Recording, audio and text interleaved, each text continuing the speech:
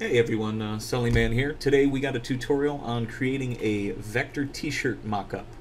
Um, I guess the name will kind of deceive you a little bit.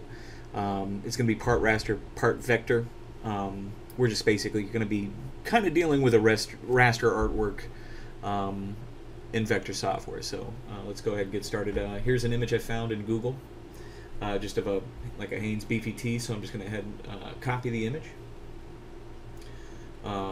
My document mode's in RGB, so I just created a document.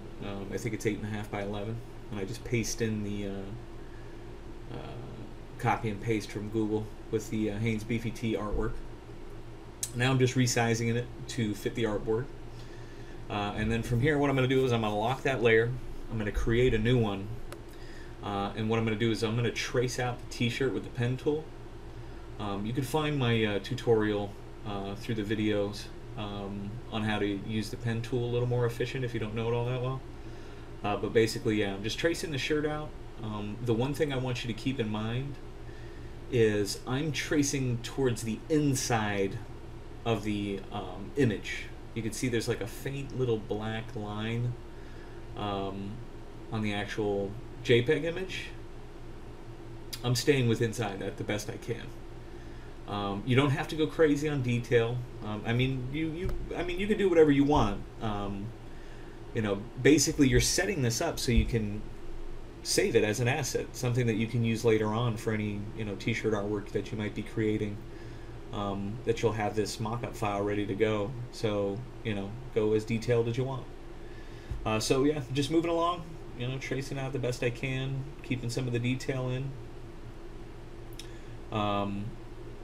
Yeah, the one thing that I did switch, instead of the fill, I'm just using it as a stroke so you can kind of see, the way my paths look. And right there, it just kind of showed you, if you make a mistake and click an anchor point somewhere you don't want it, you can hold spacebar if you haven't released the click to activate the anchor point. If you click and mistakenly place an anchor point, keep holding the click down and then, tap and hold your spacebar. You can move the anchor point where you want it. So I just finish it up, and then what I'm doing from here is I'm going to change the stroke into a fill. I'm going to hit the little switch right there. You can do it by Shift X, that's your shortcut key. Now what I'm going to do is I'm going to fill it with a white fill, and there's a reason for that, and I'll show you in just a moment. So now what I'm going to do is I'm going to go to Edit, Cut.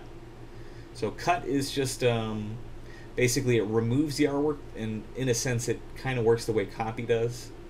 But it just basically removes it from the screen. Now what I'm going to do is I select the artwork layer, or the JPEG image layer, and went to the transparency panel and clicked Make Mask.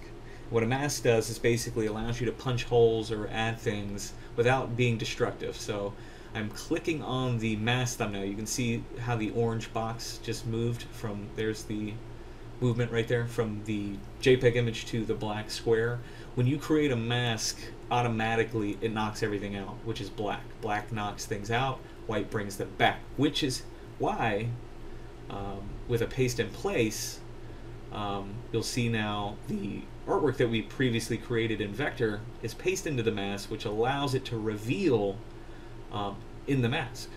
And what it reveals is that section that we traced out. Now what I'm doing here is just going through. You'll notice areas that the path didn't knock out the little faint black line in the JPEG of the t-shirt. So I'm just going and moving around and checking, so you can see on the edge of that t-shirt right there, I move the anchor point, and as I move it, the mask moves, and either will knock out or add in sections that you want. And it's just a super powerful feature. I'll have a separate video on masks here soon. It should be pretty short and sweet. They're not hard to understand. Just think of it that you're being able to erase and add things without being destructive.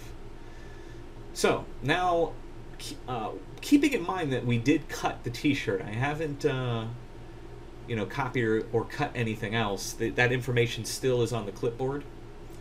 So what I'm going to do here is now I'm going to go ahead and create a new layer. I'm going to go ahead and move the JPEG vector traced mask image to the top of my stack, my layer stack, and then in the bottom layer I'm going to go ahead and edit, paste in place the shirt art. I'm going to fill it with a red fill now. And what you're going to see, I'm just going to kind of toggle off the visibility. The top layer, you can see that the top layer has the JPEG image, the bottom has the vector shape. Now there's a reason for this. So what I did, I just, I'm going to go ahead and unlock the JPEG layer. And what I'm going to do here is I'm going to go to Object, Rasterize. I'm going to select Grayscale. And we want to keep transparency because there's transparency on the outside of that t-shirt. As far as the anti-aliasing clipping mat, don't even worry about that. Just go ahead and rasterize its grayscale. And you know, my system's a little slow. It's an average system. You know, depending on the image size, it might take a little long. Depending on your system, just might drag a bit. So we're going to let that process here for the moment. And what it did is just it rasterized. The image was already rasterized, but we're rasterizing it with that clipping mask that we created. So it's a nice kind of smooth edge that you'll notice. And you also can see that when the transparency panel's open, after the rasterize, that mask is gone. But what we can do now is we can change the blend mode on that artwork. And I'm going to go ahead and select multiply for the blend mode. And what multiply does, it actually knocks out all the white values and leaves all the dark values. So all that white within the t-shirt disappears and the black stays, and it affects the layers below it. So what you can see here is now we have a nice red t-shirt, and we can change that color to whatever we want. I'm going to grab some artwork here. This is something I illustrated just for fun. So I'm going to go ahead and grab all this artwork. Now I'm going to copy and paste it in, and I'm going to paste it into a layer between both the shading and the vector shape.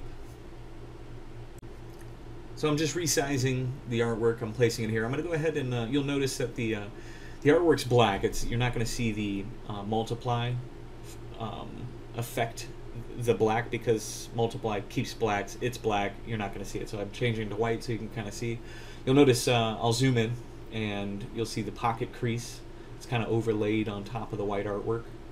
I'll move it over towards the edge. You'll be able to see it on the left side too. See the edge of the shirt as it kind of dips into the shadow. It affects that artwork. So whatever your artwork is, make sure it's in the middle between the top multiply layer and the vector color shape for the shirt. And you'll be good to go. That's how to create a mock-up, and you can do that with anything you find. Any blank hats, pants, tank tops, you name it. This technique will work for it all, and you can save them and create your own little asset library. I'm going to go ahead and post this up in my Pixel Mosh Pit store that I just opened for free. So you guys can. I'll have that in the description below. For you guys to download for free. I want to thank you guys for watching. Remember to like, comment, and share. It helps this channel grow and allows me to keep doing this for you guys. Other than that, I just want to thank you guys for watching. See you in the next video. Sometimes you'll want to be urged to, like on this style, just use a